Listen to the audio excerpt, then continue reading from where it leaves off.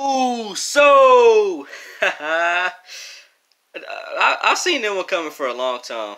Uh, I'm not really mad about this one. The Usos, okay, I could take this. I can take this, honestly.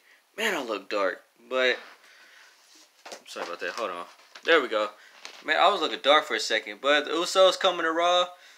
Not really mad at it. I'm kind of mad that the WWE kind of botched it a little bit. Like they showed the titles of the Usos coming out when Rude and Gable was like in the ring, so I can't even be really excited for it.